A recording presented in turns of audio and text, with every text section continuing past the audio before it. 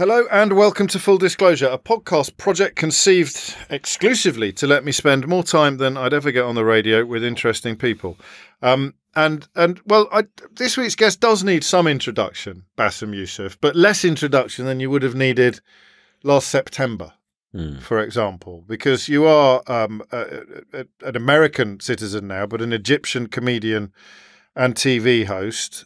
You don't want to be an activist. Reading your life story, it seems to be a recurring theme. So you don't want to be a political activist, but you keep kind of becoming a political get dragged into it. Yes, with every new situation. And then for the benefits of British viewers and listeners, I suppose we should begin with the thing that brought you to most of their attention, which would be an appearance. So, I mean, considering it's a television show that's widely regarded to have failed by every conceivable measure, the Piers Morgan television programme was rather successful for you. What was it considered a failure before I came on? It's been axed now. Oh, no. Well, it's not on normal television anymore. Oh, like it's a YouTube show. Yeah, because, you know, normal television no longer matters, apparently. Yes. According to... A lot of things have stopped mattering, especially in the last few months. That's very true. But it's fair to say that I mean, you're now in London to do some gigs at the Hammersmith Apollo. I don't think they were on the schedule, were they, before you made that appearance? Well, we were actually discussing my London tour even before all of that happened. But what was different is that the frequency of the shows and the number of the shows that was added, that we thought that was going to be like a repeat of last year tour, which is like 10 cities, 10 shows. Now it's 25 shows. So it has expanded exponentially, and also the size of theaters have actually expanded. So, yeah, it made a huge difference, I have to say. Who's normally in your audience for a European gig? Who would you normally see in your audience? I would say 60 to 70% from Arab origins, and the rest from that are not Arabs, because the show's in English. It's a very international show. Everybody can relate to it, even if you're not involved in the Middle Eastern politics, because it's not really about politics, it's about a personal story that has some politics in it. And it's called The Middle Beast. Yes, it's called The Middle Beast. And it's a pun on where I'm from, but also it tells a story inside my show, coming up with a new idea how to present ourselves as Middle Easterns. We will work towards that, but I want to begin at the beginning, which is 1974 in Cairo. I think perhaps your background, your childhood was very establishment in one way. Your father was a judge, your mother a university professor. We'll talk shortly about your medical career, but was it were you conscious of privilege growing up? Were you aware that you were living a fairly gilded life? Not really, because I as a member of my family was a middle-class family, but 1986, when I went to middle school, there was the whole wave about international schools opening up in Egypt, and it was very expensive. So they put me into one of the first one that opens there, and it was above their pay grade.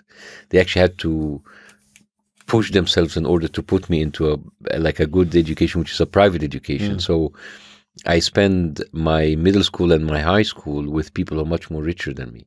So I was the guy who was not that much money into a very privileged school. And when I finished the school, I got good grades to go into medical school. Now, medical school in Egypt is government school. So now I am the sissy boy from the private school who cannot fit with the people in the medical school. So it seems that all of my life I usually had a problem to have a sense of belonging. So an outsider's perspective, an outsider on your own environment. Yeah. What were you like at school? But let's start before you went to the international school, when you were still at a relatively normal school. Were you a good student? Yeah, I was a nerd, and I was good at playing sports. So that's the two things that went with me into the middle school. I was a nerd. I was good at playing sports, but I wasn't boyfriend material. So I was one of the cool kids. Was medicine an early ambition, or no? It's an evil necessity. You have to go into to satisfy your parents. So you could have gone into the law. You could have followed your father into the law. Yeah, but it's in the Middle East, to be prestigious, it's either engineering or medicine. Is it? Yeah. So you must have had some sort of passion for it. I mean, No. you can't. No, come on, you can't have been entirely cynically pursuing. Really? No, I didn't know what else to do, so I went into medicine. But you were quite good at it. You passed all your exams. I think I'm a type of person that I have to achieve the job, no matter how bad the job is, because this is the only way. There's no other way to do it. So if you put in a situation, you have to finish the job even if you don't like it. I got that from my parents. It's like, it doesn't matter if you like the job, do the job. Yes. I'm struck. I mean, you became a heart surgeon. Indeed, you were working in cardiothoracic surgery at the time of the Arab Spring. But I'm interested in the sort of amateur psychology of where the performer appeared. Were you a clown at school? Because you say you were a nerd. I don't think you can be a nerd and a clown. Can you? I mean, like I was not one of those people who were closed off nerds. Okay. I still can joke, but I wasn't specifically the class clown. I wasn't specifically the funniest person in medical school, I was just like a regular guy. And I think what I did was just like a recipe that I did a show that resonated. And then suddenly I found myself being offered a television show. So now I found myself into a job. It doesn't matter if I know anything about it. I will have to do it. So there was never any ambition there. You're not a natural show-off, for example. No. It is. I think I just found myself into the situation, and like all of my life, whether you find yourself in a situation you understand it or not, whether you like it or not, you have to do the job. We've jumped ahead a little bit. I just want to know a little bit about the responsibility of being a heart surgeon. I mean, because I'm not going to let you be funny about everything. You hold life in your hands in a job like that. Well, the biggest responsibility as a heart surgeon is not to kill people. Yes. Well done. So that's to try to murder as few people as possible in order to get there. So I think I managed my casualties for a bit. I didn't indiscriminately. Did you enjoy the work? Did you enjoy the work? Yeah, but here's the thing. There's a lot of glorifying around surgery. Yes, a lot of true. it is actually very boring stuff, paperwork, logistic stuff. The actual time that you spend in surgery in theater doing surgery is not that much, especially when you're growing up. You do a lot of like dirty work, as they say it. So it's not enjoyable. And there's a lot of long hours, and there's a lot of you're deprived of being a regular human being who want to have fun. So were you conscious of wanting to get out? Oh yeah, the whole time. I was trying to wait for any opportunity for me to get out. Like what? Another line of career, like being on television. If I'd met you in 2010 and I said, where are you going to be in 10 years' time or 20 or 14 years' time? What would you... My best answer would be like I will be a doctor at some Cleveland Clinic hospital or in America. Okay. Because I wanted to continue being a doctor in the United States because I like living in the United States. I like the lifestyle. But I wouldn't even imagine being into the public eye whatsoever. No. What about political engagement? Were you engaged politically as a student? You're not. No, not at all. I was all for me also. I viewed politics from the outside. Yes. And even when I went in, I wasn't even that educated, but it's not like about like, you don't have to understand politics, but you can understand the absurdity of it. And this is, I think, where comedy comes from. So even when I talk now about what's happening in the world, I don't even have to be an expert to say that, like, this is absurd what's happening. And we need to talk about it. We need to criticize it. It's not, they try to shut you down by telling you that you're not the expert. You don't understand. It's like, well, make me understand, because whatever you're telling me doesn't make any sense. There's a timelessness to that, isn't there? I mean, there are Greeks that really took the piss out of power. It's as old as humanity itself. Yeah. Well, I think it comes with the job. If you acquire that much power, the least you can do is you give up some of that privilege in being made fun of or being criticized or being held accountable. But the thing is, people don't want to do that, because once you start, you never finish, and they will be exposed to the fraud they are. So I guess, the seminal moment becomes January 2011, when the revolution began in Cairo. President Mubarak's position became surprisingly precarious, surprisingly quickly, considering that he'd been in power for 30 years. Yeah. But your initial involvement was as a doctor, I think. You attended the protests to treat people. Yeah, I wanted to be involved in whatever capacity I can. I couldn't shout slogans. I don't know what's the rules of combat or engagement or how to rebel. So I went there and did what I can do best. It's just like to treat people's wounds. So what would you literally bandaging people up and sending them on their way? Yeah, I tried to kind of go to the first lines to throw a rock against the attackers. And I think my hand slipped and it hit one of the people on our side.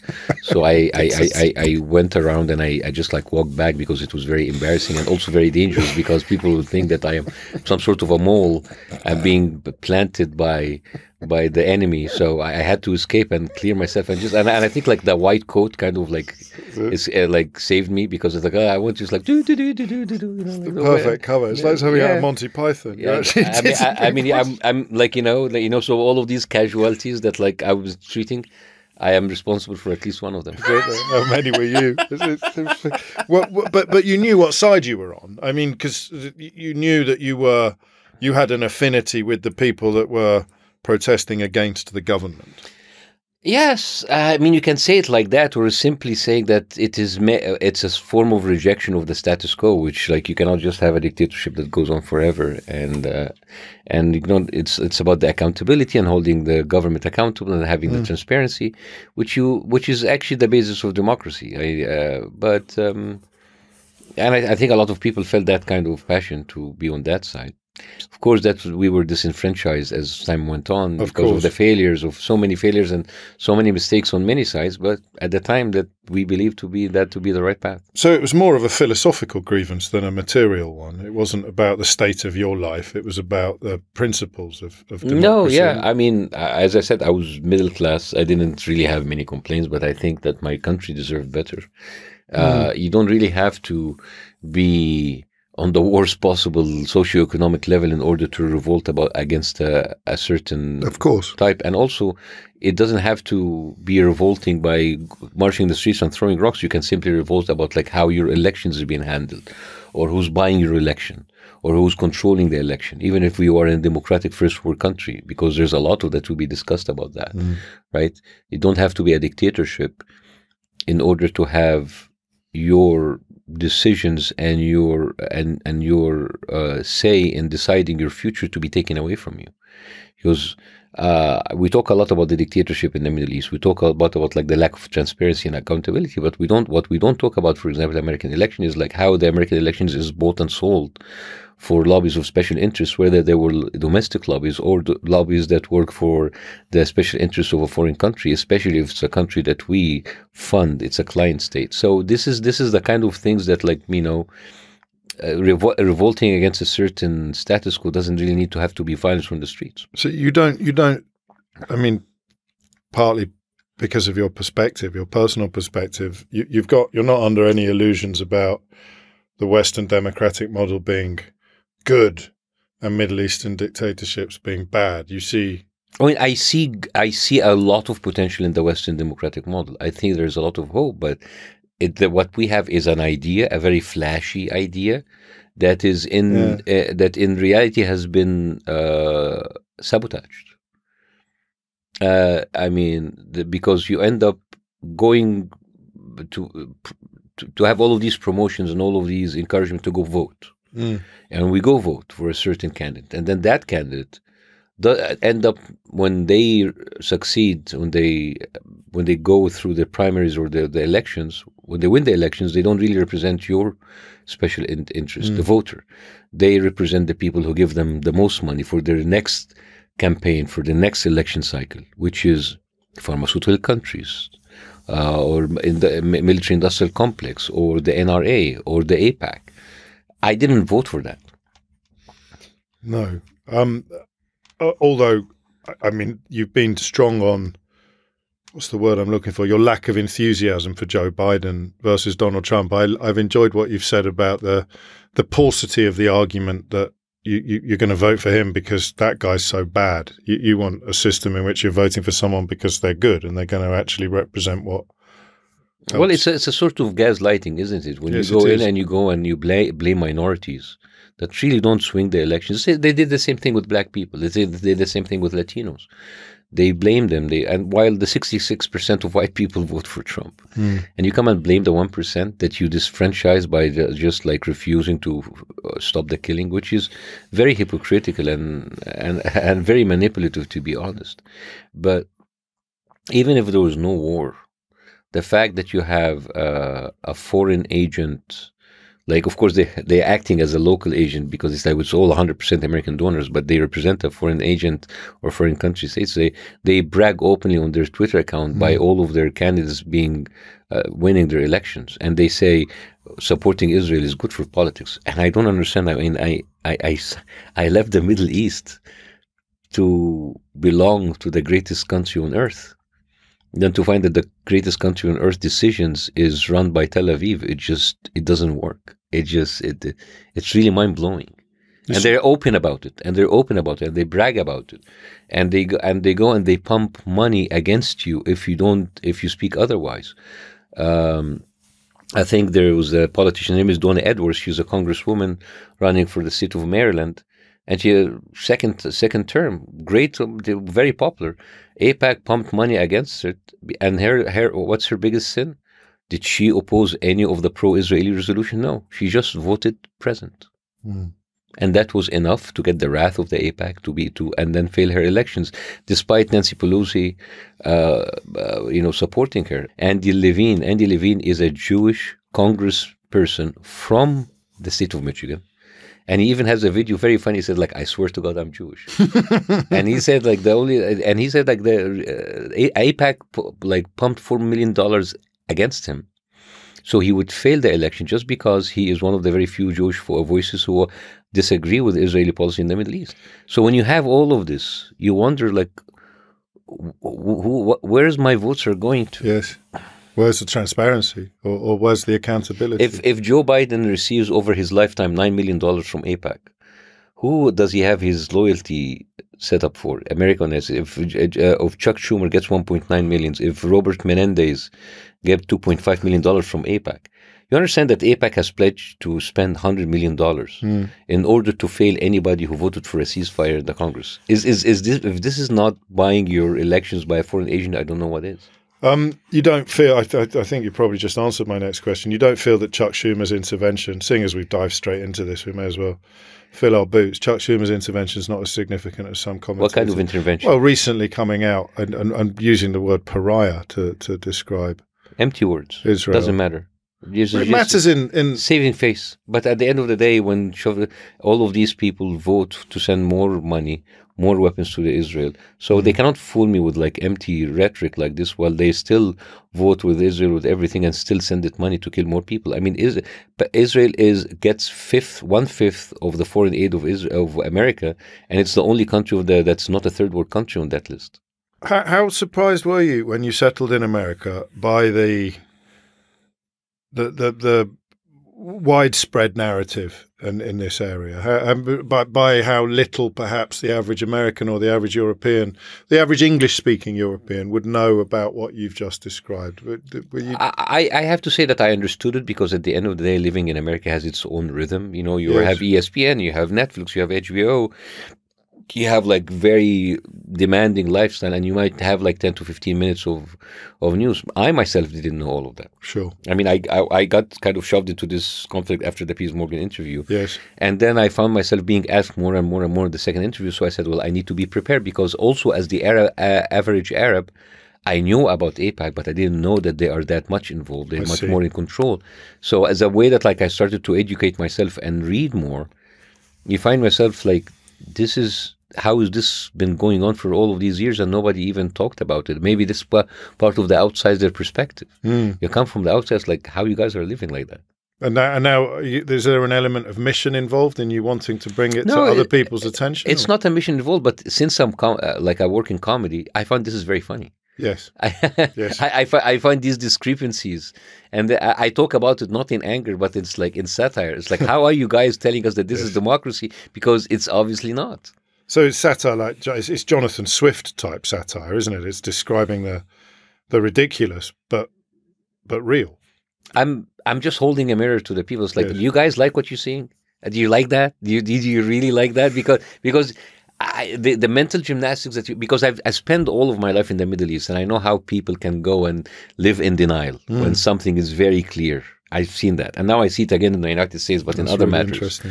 So this whole idea about like going through all of these mental gymnastics in order to tell yourself that everything is okay, and it's okay to do things like that. I don't think it is. Well, let's go to the moment when you changed lane then, because it was exactly about holding up a mirror to power. You were in Tahrir Square, as we've said, treating and occasionally injuring protesters, and you decided. I mean, this is quite a leap, isn't it? You decided with your friend Tarek Al-Kazaz to start filming skits. Do we call them? What do we call them? It was a cheap version of the Jon Stewart Daily Show, 5 minutes videos that I didn't think it will go anywhere. But why did you do it? Why did you want to do it? At that time, I was waiting for my papers to arrive from Cleveland because I was going to start a medical, a surgical fellowship. And I said, well, I always watch Jon Stewart, and maybe we'll do a video and a few videos. They will be discovered on the internet a year from now after I come back from the fellowship. And when that happens, maybe they will ask me to be a writer on the show. Okay.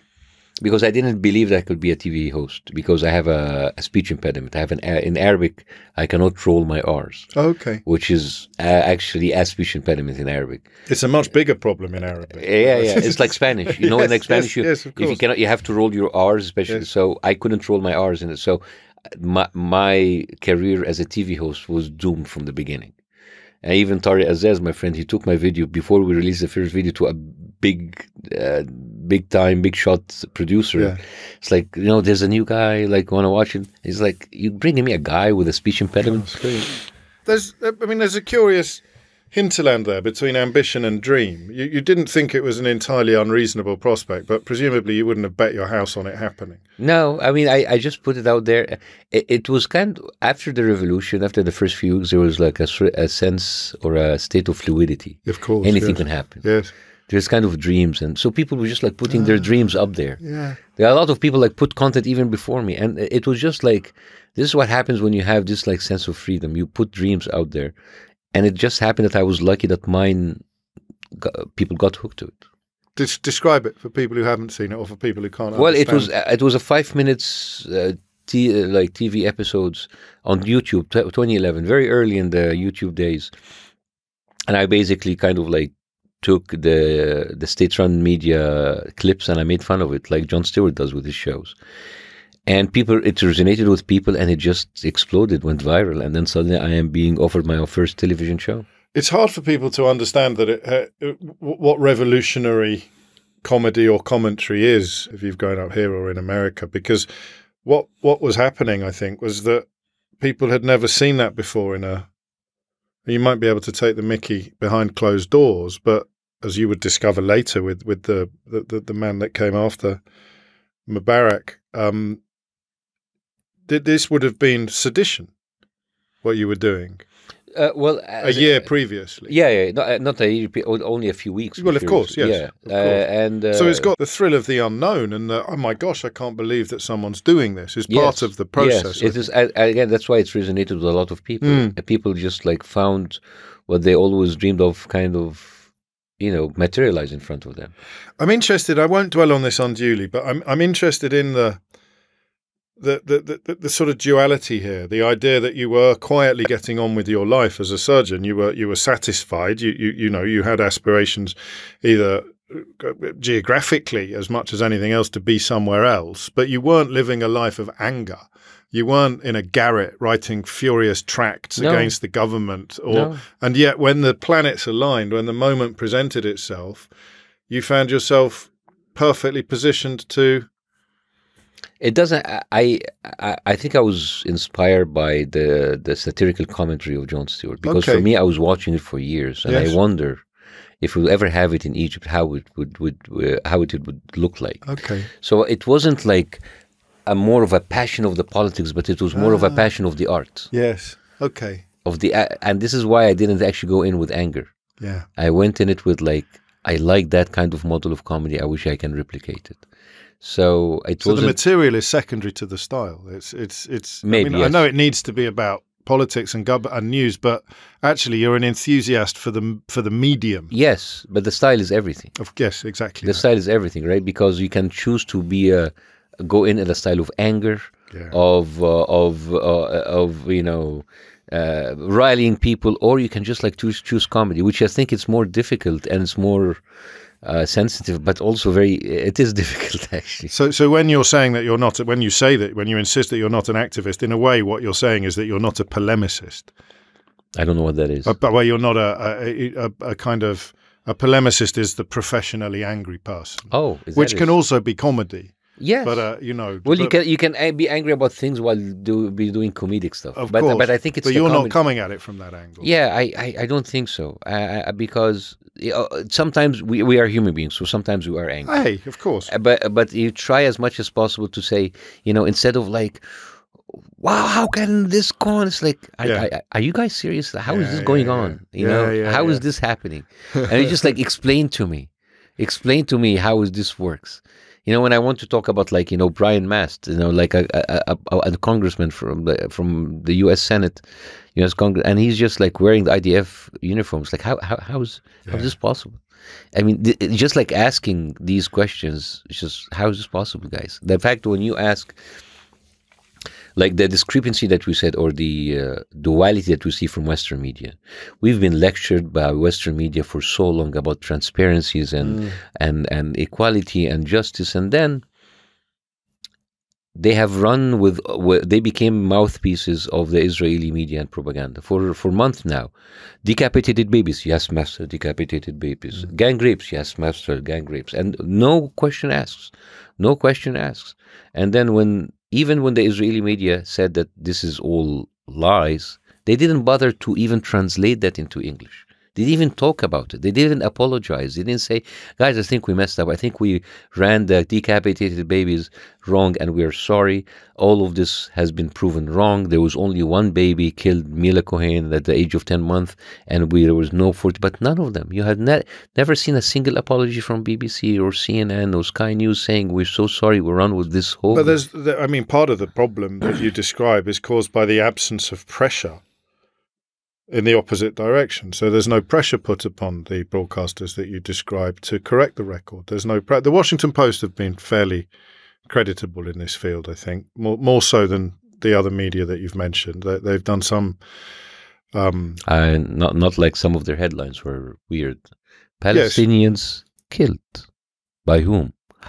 We don't know. Yes, but in the specific context of correcting the record, I think they've gone a little further than some of the other organizations you mentioned, but you describe something which feels normal to those of us who grew up here, or at least has felt normal, which is the absence of pressure in the opposite direction, the absence of anybody saying, well, you need to do that now, or you need to do that, you need to correct that now, that is wrong. Oh, no, there is pressure on those people when they speak about Israel. If they speak about Israel and criticize it, you will feel the pressure. Oh, I get that. Yeah, it comes from the fact that like when you speak, I think it really comes down from they don't look at Palestinians as human beings who deserve to live. So they will follow whatever mental gymnastics in order to accept the killing of masses of them, like believing all of these ridiculous stories and not even apologizing for them. Yes. Were you clear about that from very early on last October?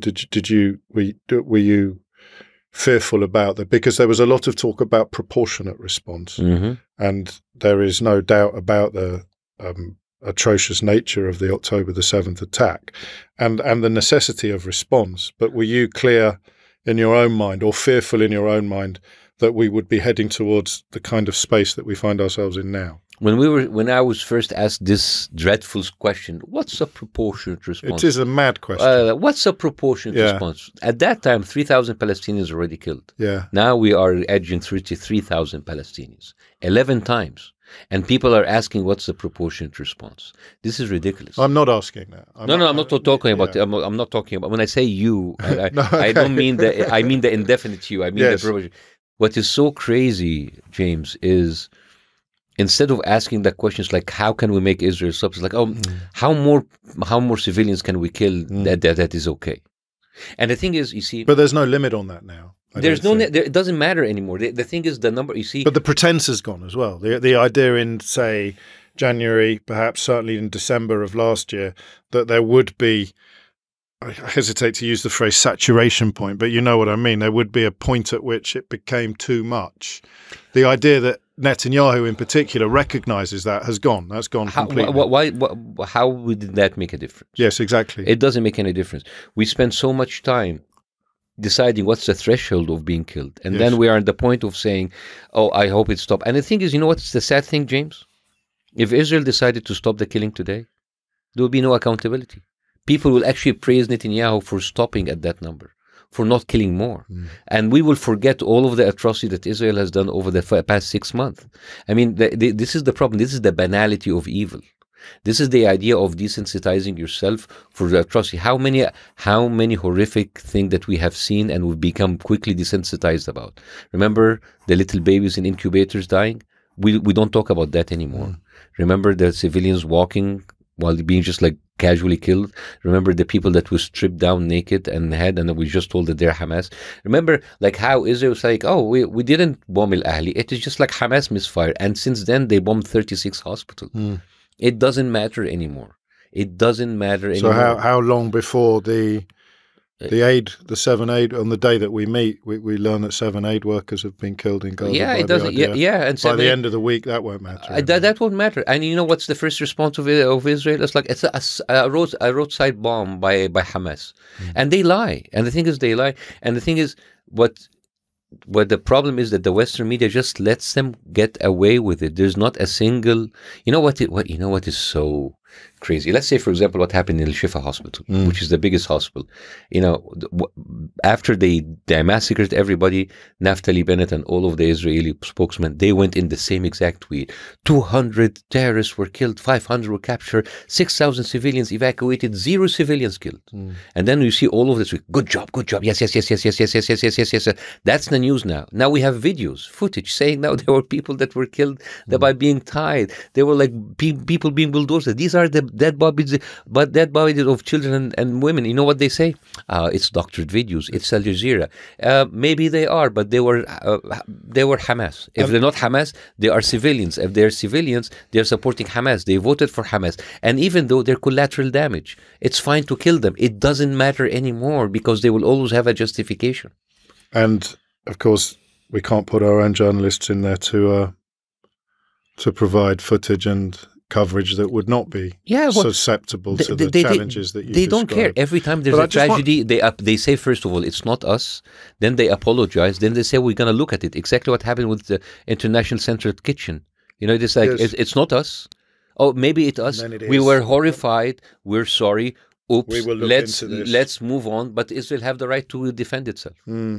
As a journalist, as a broadcaster, part of the problem is that you have to operate within the established parameters. So this is why I mentioned the refusal to let Western journalists into Gaza. So you catch yourself, and this possibly as a consequence of the gaslighting that you've described, you catch yourself saying something like the figure you referred to, the 33,000 figure. You say these are figures from the Palestinian Health Authority, which is... How can we believe them? Which is run by Hamas. Well, the subtext is, how can we believe them? Sometimes it's explicit. And BBC makes sure that every single time they put a headline about killed casually, said Hamas run health. So it's kind of like they put the seeds of disbelief. But we're supposed to believe Israel. Well, that's the point I'm making, is that there's nuance. There's room for nuance here, but there is no nuance. It's 100% skeptical versus 100% credulous. Yes, and you know how is this? This is okay, you have all of these proof of video that's outside of the health ministry of people being killed. And yet, but like in order for journalistic integrity, we need to bring the other side. And then they bring in the Israeli spokesman, like, we didn't kill any civilians, Let me walk you through one of the favorite myths that Israel does, the human shields. For years, they talked about human shields, they tweeted about human shields, although we didn't find a single evidence of Hamas using human shields. And yet, on the internet, you find hundreds of photos of Israeli soldiers shooting their guns while they're having a Palestinian kid tied in front of them, used as a human shield.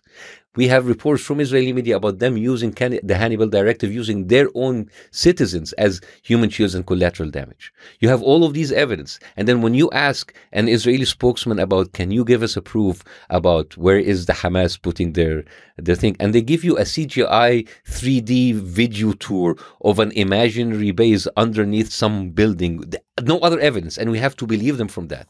And when you have all of these outrageous evidence, every time there is an attack that's a little bit too heavy, yes, what is the first thing that you hear about the television anchors in the West? Oh, well, as you know, it's heavily populated. These are human shields. There are collaterals. What can we do? What is the proportionate response? So we go in from, is it acceptable to harm civilians, to how many civilians can we accept as a threshold to be killed so Israel can defend itself? You see how the conversation is really rigged? How much of this would you have known a year ago? How much of none at all? So you've been on a crash course because your wife is from Gaza, I think. Believe me, she's more concerned about raising the kids. She's not into the thing. Of course. The reason I got it is because, like, after the first interview with Piers Morgan, I was now being put in the spotlight to have to speak about that. So I had people reaching out to say, like, why did they book you for that first one then, if you weren't already? Well, I think Piers Morgan, I appeared with Piers Morgan a couple of times before, and the couple, one of them kind of got a lot of views when I talk about Cleopatra. And yes. So it's like, all right, who's in the Middle East? Let's get it's kind of like, let's make it like a lighthearted thing. Let's get a comedian that I met before.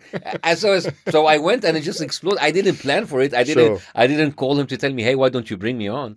So when I got on, I got people reaching out to me, like historians, Palestinians, Egyptians, people who work, and I told them, I don't know if I cannot go on with the same thing. I can't just like go live on zingers, and I cannot live on like sound bites and smart comedy and satire. I need to understand what I'm talking about because I don't.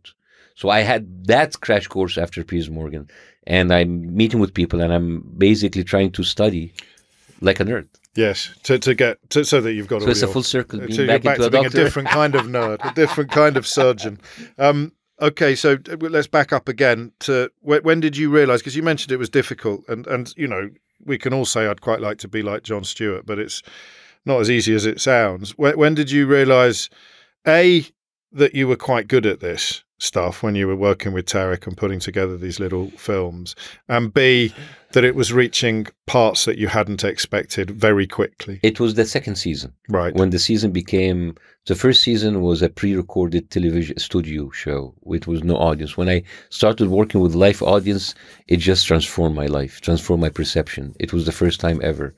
And I just like felt the energy, and the energy of getting audiences to feed into your energy. And it was the greatest feeling ever. I was like, I like that. Was it better than anything you'd ever done before? Yes. Like coming home. Yes, and then when I started all over again from scratch in America in a second language. My second language is doing stand-up comedy 5 years ago. I felt that again, the audience, and of course it wasn't good at the beginning. I suffered a little bit, but the immediate response that you get from the audience. Let's look at why you made that move. By the time the second season started, Morsi was in charge, Muslim Brotherhood's Mohammed Morsi, who was elected. You began in June 2012, and you started criticising him and his government in much the same way that you had criticised Mubarak and the previous government. Not that Mubarak as much as like the state-run media that were taking the mickey out of the reports because all of the protesters were foreign actors and they were all staged and none of it was. So you're treating fake wounds, presumably. Yeah, which is part of democracy. That's the democracy gave them the authority, and democracy gave me the space to talk about that. Yes, but any hopes of a new dawn were fairly quickly dispelled under Morsi, I think. Well, for you as well as for Egypt. I was also being accused by them of all kinds of things, and they ended up legal accusations. This is I was there was a warrant for my arrest, a legal warrant for my arrest, and I had to be interrogated for 6 hours. What was that like? Very funny. Was it really though? I mean, I was trying to find the fun out of it, and it found itself in my show now, in my stand-up comedy show. So now it's funny, but at the time it was a little bit stressful. But the fact that you see, that's again when you take a step back as an outsider, and somebody tells you they are interrogating a guy for his jokes for 6 hours. That's hilarious. It is hilarious. And then when when the Muslim Brotherhood were removed, the military came, and then the military was the popular people and I made fun of them, and that kind of vilified me, and overnight I became the enemy of the state. So I'm hated by the Islamists, I'm hated by military, I'm hated by the people of the revolutionary tendencies, because I didn't stand up and I stay and got jailed for them to be happy. So I ended up angering everybody. Because your target is power. Well, that's the target that's punching up, right? Well, of course, but I'm just trying to understand how you can end up annoying everybody. But because your target is power, so whoever has power, and also because the febrile nature of Egypt at the time and Egyptian politics meant you couldn't be mildly critical of. Well, I'll anger the people in power because I make fun of them, and I'll anger the people who's not in power because in how they say it, I'm not doing enough. Yes, and indeed you took. And one of your targets was indeed the attitude towards the leader of the military coup, General al-Sisi, yes. the reverence that people the fake propaganda, the fake achievements, and I like the graduation was a big moment, wasn't it? When you dressed up as a that's with Morsi. Was that Morsi? Yeah, forgive me. Yeah. But it's funny, isn't it? How the signs of corruption are actually constant. It's just the face of corruption that changes. Yeah, and they target the comedians because here's the thing: when you make fun of people in power, you cannot be afraid of them anymore. And authoritarian figures live on fear. They live on the fear and the respect. So if you make fun of them, you're taking this away from them. You are attacking symbols of the state. Is the phrase the symbols of the state? The symbol of the state. Yes. You made me the think foundation. You made me think of Putin then, oddly, when you talked about laughing at because there is someone who I think is clearly incapable of tolerating Mickey Tay, but he's just like the mothership of what you're describing. I think the people that you have gone after are like apprentices to that level of totalitarian control. Yeah. Level. So this precipitated your move to America. Can I ask briefly about how your family dealt with this? How your father, perhaps as a judge, was he still with us? My father and mom, they died. I'm sorry. Very close, like within a year, 2013, 2014. So this is where. I was kind of like the public opinion was shifting against me. So thank God I didn't see that in full power. Sure. They were spared. So that was as if a sign from the universe saying that you don't need to worry about that part of the world. Yeah, I was going to say, I don't want to, I mean, it is liberating in a way. Yeah. Some authors, I think I interviewed Ian McEwan and he said you can't write while your parents are alive. You can never write the book you want to write. Exactly. Because they'll read it and they'll think, oh.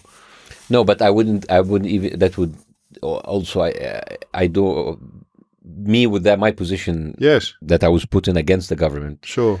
I don't want to worry about them back home. I understand. So that was kind of, as you said, a relief. And But I'm struck by your wife's experience. So she's married to a surgeon with your first child, and you press fast forward for what? For she was cheated into this. So 12 months later, she's married to a dissident who has to flee the country. Yes.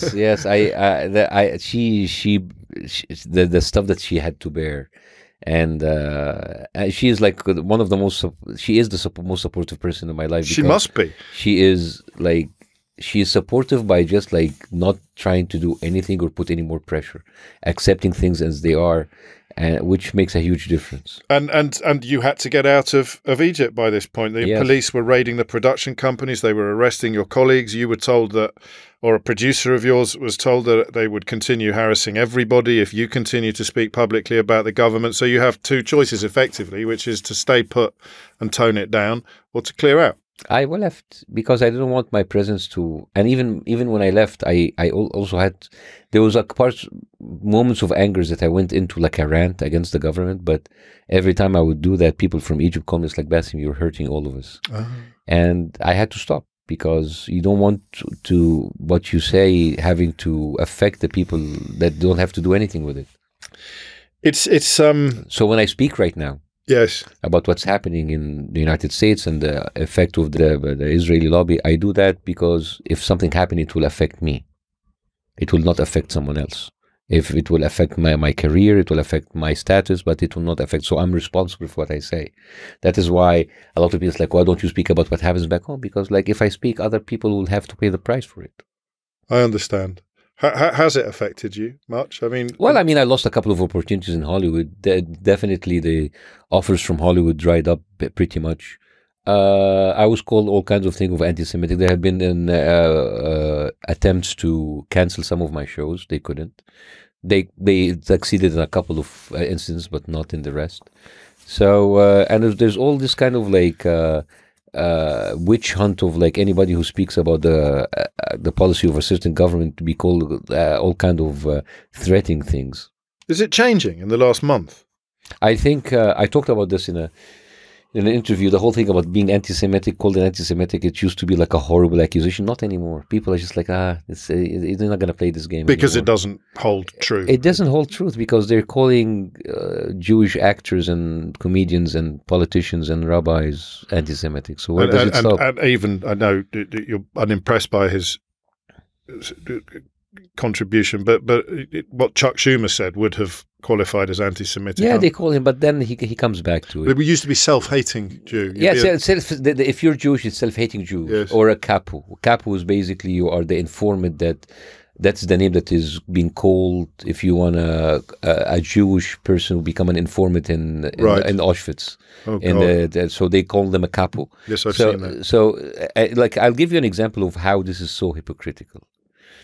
Eli Stefanik, she was a Republican senator, I guess, or a congresswoman who led the kind of a witch hunt against all of the heads of the Ivy League universities, calling them was like, you are promoting anti-Semitic policies in universities, right? Like anti-Semitic, and yet she openly endorses Carl Palladino, who's a Republican senator who openly said that Hitler is a great leader and we need to learn a lot from him. We need so you see how someone like Robert Spencer, who is the full-on white supremacist, the former of alt-white, who actually applauded Israel for ethnic cleansing of Palestinians, and it's like Europeans need to learn from that. Yes. And yet he goes into rallies and he said like Jews will not replace us. You see the discrepancy? Yes, we love Israel, but we hate the Jews. Well, so this whole thing about anti-Semitic is empty. It's stupid. It's lost its bite. It still hurts. I mean, it's still in the context, obviously, of the Holocaust. It's still a... No, they can't use the Holocaust to blackmail us anymore. No, but as someone who is not being blackmailed, it's still perhaps more hurtful than other insults, than other criticisms. But have you always been immune to that? No, I wasn't. Developed this? No. Seriously, like even 3 months ago. Yeah, that's what I asked. But that's too much now. Like you cannot just you cannot emotionally blackmail with this empty thing. I mean. Misha Gassan, which is like a Jewish author who was nominated for the Hannah Arnett Award. The Banality of Evil author. She wrote an article called "In the Shadows of the Holocaust." She was comparing what Israel is doing to Palestinians with what happened at the Holocaust, and she was denied her award. She's Jewish. So this whole thing, and of course, who can't forget Jonathan Glazer? Jonathan Glazer, who's a Jewish artist who did this movie, Zones of Interest. Yes. He was talking about the banality of evil, what I talked about the fact that like you can be right next to a concentration camp and you can plan your barbecues and you can even celebrate what's happening inside, which is exactly what's happening around Gaza, what's happening around the West Bank. I mean, we don't even talk about the stuff that we should talk about. Like, for example, you see how much we have become desensitized about the numbers? Yes. In the West Bank, where there is no Hamas. Yes. Since 7th of October, 495 people were killed.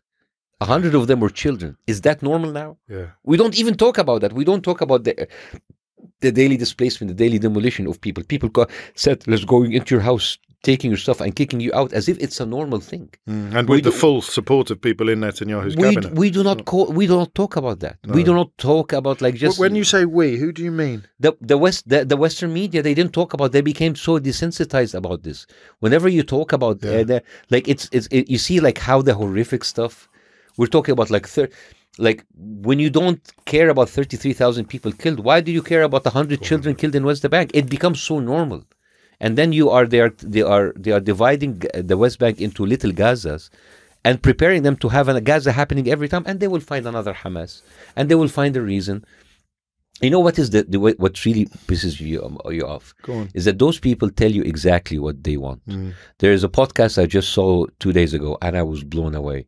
This is like a bunch of hachams, like rabbis.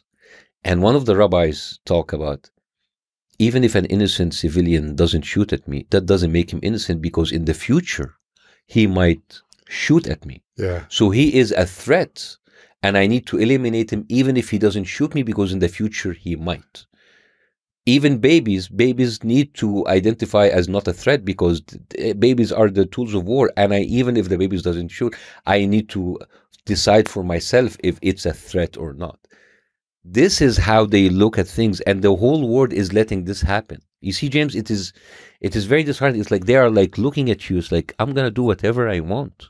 I'm gonna kill however people I want. And if you say anything about it, you're an anti-Semitic. You hate Jews. You are Hitler, you're a Nazi. Yeah. It just, they're looking you into the eyes like, I'm a horrible, evil person, and you can't do anything about it. So if this wouldn't have been at your fingertips in terms of knowledge and understanding, even 6 months ago, how much of it has made its way into the new tour? I mean, this is what... In my tour, I don't speak about any of this. So what can people expect on stage in Hammersmith on Saturday? My personal story, the story that I've been working... I mean, in stand-up comedy, as you know, the first special, the first hour is the one that you spend so much time perfecting. It's your origin story, right? Yes.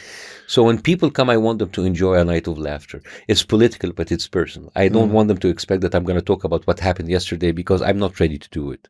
Maybe there are other people who are more equipped to do it, but I'm not. No. I'm someone who wants to do comedy, and still very something that people relate to, and it's deep. It's not just like empty jokes. I think I've developed a good hour, and I'm very proud of it, and I want to share it with the public, and I want people to enjoy it and not have to talk about whatever is happening now, because, as I said, I'm not very ready to talk about it. But it's a universal story. It's a story that you hope will find appeal with everybody. It is actually about expectations, which is funny that you said what people expect. It's about like what people expect of you as a human being, what people expect of you when you have a certain ideas or a certain background, and how do you navigate the world with that kind of different expectations of yours. How's it been going down so far? How's the tour? Well, the tour, as I've been touring the United States, doing very well. And I'm doing Manchester, I'm doing Dublin, the National Stadium. I'm doing Paris, Munich, Hamburg, Berlin, Antwerp, Zurich, Stockholm, Oslo, Malmo, Copenhagen. You got it off pat. Yes, fantastic. Amsterdam, Rotterdam, Paris. I did it all. Yes, that was nice. I got it. I don't know. You got a laptop in front of you. I don't know. No. I swear to God, they have other notes. So this is true. No, I can confirm. And it's a remarkable trajectory, isn't it? From surgeon to world tour level comedian. At what point after moving to America? At what point did you allow yourself to believe that this was working? Last year. Only last year? Last year. Wow. Last year, I felt that my hour is coming together. Because you have to understand, I only started stand-up comedy in English only 5 years ago. Yes, of course. And there's a very famous saying, this is your age. If you've been doing it for 5 years, you're 5 years. And it comes to comedy, I'm an infant. Yes. So I'm a baby, and I was starting to be more happy with my content last year. Okay. I was doing it more, and I was like, okay, it's working now. And when I had this kind of recent blow up, when people came to my show, I was ready. So it's funny like how timing is everything, because maybe if that Piers Morgan interview happened a year and a half ago, I wasn't good enough, and people will come and be disappointed because A, I'm not going to be giving them what's happening currently, and B, maybe my comedy wasn't that good. So yeah, I'm always interested in ambition as a concept, and yet we've come to the end of our conversation really without ever having even acknowledged the existence of ambition. You began in a prestigious job that you didn't really want in the first place. You moved into comedy largely by accident. The move to America and the decision to pursue that career rather than perhaps to return to medicine, that was very deliberate. But do you admit ambition? Do you have goals? Do you have things? You've mentioned Hollywood coming knocking and then stopping knocking, perhaps. There was a time where I would tell you exactly what I wanted. Okay. I wanted like a special on Netflix. I want to be in a Hollywood movies. I want to be in a successful TV series. But maybe I think about this, and maybe my ambition is to be good at whatever I'm doing. If it's a comedy show, I would like to sell out and be good and people be happy. If it's a political argument, I want to deliver the best possible argument ever and defend my position in the best way possible. If it's a television show or a movie, if I would act or write, I would do the. I think for me, I am now my ambition is to be the best I can in any assignment I get. How different would you have been if you'd done this if you tried to do this in your 20s? How important is it that you have water under the bridge and a bit of self-knowledge or a lot of self-knowledge before you become a public figure? I think when I got famous in the age of 38, 39, and I think it is important. I think it worked for me because you came into this very late in your life, so you act with this newfound fame and newfound success with humility, and you remember that like you weren't like that, and it's not the normal order of things for you, so you appreciate it, and you appreciate it more, and you try to respect it by doing the work in order to stay on top of it. And you can find details of the tour. You can get hold of tickets at livenation.co.uk. Bassem Youssef, thank you. Thank you so much.